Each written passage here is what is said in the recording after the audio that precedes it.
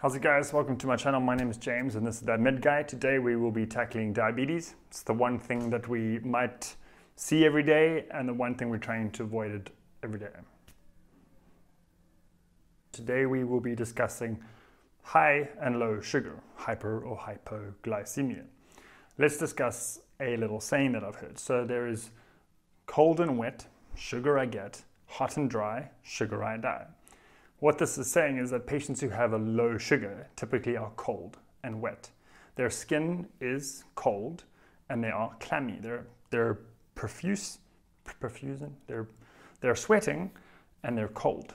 A patient with high sugar is going to be hot and dry. They're dry because the fluid has moved from inside the vessels outside of the vessels, and that causes them to be dehydrated, and they are typically very thirsty. So they're hot and they're dry and they're thirsty. Patients who are cold and wet with low sugar are generally very hungry. These are obviously signs that you can use if you don't have a machine, but also before you test a patient's sugar, you can also try and guess. So maybe the next time you bump into a stranger who needs help, you can be like, well, he's hot and he's dry and he's very thirsty.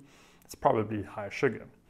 The other really important note to make is that everyone's normal is different. Someone might have a sugar of 3 or 4, that's millimoles per liter, not decimals. I think it's times 18 to get decimals. Let's say you have a 3, they can be unconscious on a 3 or even unconscious on a 4. Because their normal is 8 or 10, you need to then give that patient sugar to then bring them up to the normal. It's important to realize that patients who are diabetic are more aware of their own disease and how to treat their own disease than we are.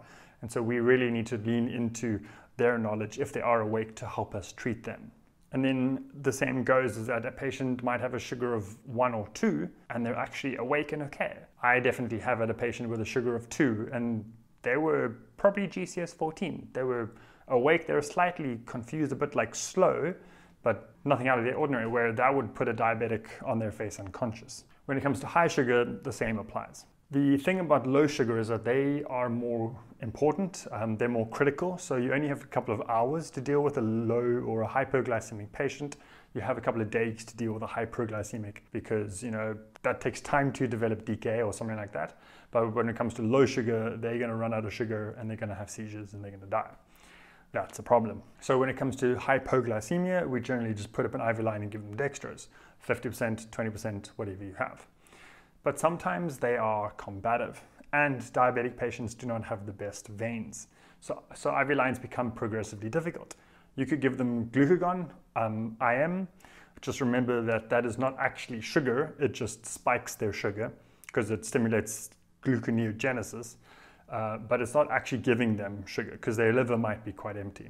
The thing that I've learned and I've tested quite a few times is that I put dextrose in between their gums. We used to have 50% dex, so it's almost like gel jelly. And what we would do is that we'd take a syringe and we would take a Jalco or a IV admin, an IV, we call them Jalcos, and you take off the cannula, the plastic piece on the IV needle.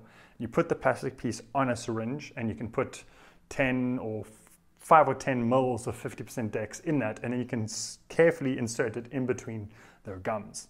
These patients who are hyperglycemic but not quite unconscious but not quite awake can be very combative, and just putting a little bit of sugar in their mouth, making sure that they're swallowing, they're obviously not lying on their back and gargling. You're going to give them a little bit of sugar at a time, and yes, this takes time. You just need to be a bit patient, but their sugar will slowly raise and slowly raise. You just keep adding a little bit. I know in first aid they teach you to put jam on your finger and stick that in their mouth. I don't put my fingers in patients' mouths. I don't know about you.